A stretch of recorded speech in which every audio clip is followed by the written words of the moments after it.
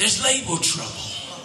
And I said, Lord, what do you mean there's labor trouble? He said, well, I said in my word that the harvest is plentiful, but the laborers are few. Saints of God, I submit to you that when I look upon the TVs and all of the services, I see a multitude of people. But yet God is saying that the laborers are few. So it suggests to me that there are a lot of people who are not doing what God has called them to do. A lot of us have got so set in our own salvation that we're sitting in pews, holding up spaces and not doing what God has called us to do. And I questioned God. I said, God, it can't be so. He said, well, there's a lot of good people. There's a lot of nice people. There's a lot of people who have potential service. Hear me, potential service. And he said there's a lot of people who had potential service. And then God said, you remember when you bought that big screen TV you have? It says 1080 DPL. It had the capacity to get 1080. You see, but I found out something. I hooked it up. I hooked it up and the picture was a real good picture. It was a real pretty picture. But you know what? The cable man came up one day and he says, well, Ron, you know you could get a much better picture if you would take these cables off and that you will hook one of those HDMI cables up to it. He said this would not really put all the resolution that your camera is able to do through unless you use this cable. Saints of God, we need to understand something. You see, we have the capability to be great servants of God, but some of us are using the wrong connection. Some of us are so hung up in ourselves that we and doing things that we're not supposed to be doing, so we can't really be the service of God that God wants us to be. And when I hooked up that cable, I looked at my TV, and I'm not really a great big TV watcher, but it looks so much better. I did it during the baseball World Series when the Yankees won. And Derek Jeter came up to the plate, and I looked at his button, and I saw the X that was sitting in his button, and I said, God, what are you talking about? Some of us need to realize that we need to get connected with God. We need a good connection. We're just living off of just a scripture or two. But how many of you know when you allow the Holy Spirit to get in your life and to give you a great connection that you can do what God has called you to do? We say all the time, all things are possible. But it ain't possible when you ain't connected. You can't get 1080 with a 720 cable. Yes, sir. Yes, sir. Saints of God, if you would, let's go to our text. Let's look at these guys. Let's look at these guys. And I really want to just focus on one. And I want to focus on the third one. Let's focus on the third one.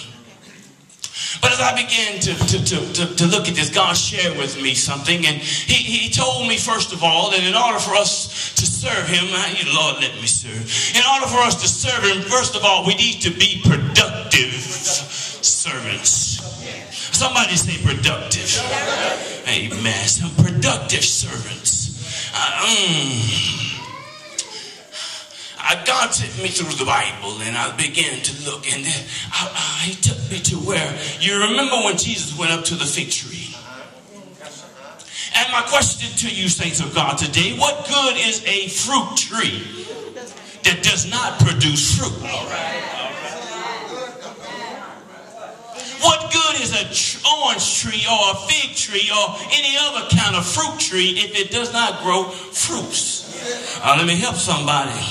You see, we look like church folk. We got good-looking suits on.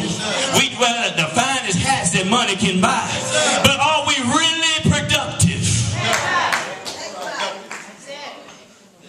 We're showing up. We're taking up space. But are we productive? Daniel talked about yesterday unity. We look good, but we're fighting each other in our finest of clothes. We're browbeating each other, talking about each other. Now this is the church I'm talking about. Now you see, if I was out in the world, it would be, I could expect some of this. But even they have enough sense to wear some fighting clothes every once in a while. I went out into the neighborhood one day, and I saw a young man, he had a pair of gloves on. He took out his pocket a pair of gloves. Ignorant as I was, I wondered, why did you pull out, what are these gloves for? He said, preacher, these are the gloves that I use to fight with. And it just overwhelmed me. But see, saints of God, we look the role. We look the role. But are we productive? I need to share something with you. God is going to judge us by what we do, as well as what we don't do. Did you hear me? God is going to judge us for what we do and what we don't do. Well, I'm going to prove that to you here in a minute. Because see, I had the pleasure of being under the leadership of Elder McGee and Elder Daniels. And they both all believe that if you're going to tell me something, give me some word to back it up. So you keep that thought in your mind, and I'm going to prove it to you here in a minute. But the first thing I want to share with you is this. We're doing, again, we look the role. We look the role, and we play the role, and we say the right things, but God took me to a verse, and I don't know why he took me there, but he took me to Ecclesiastes 12, 13, and 14. And I'm going to try to surmise this as much as close to it as I possibly can. But it talks about the conclusion of the whole matter. He says the conclusion of the whole matter is to fear God and keep his commandments. And then he says, for that is the whole duty of man. Did you hear me?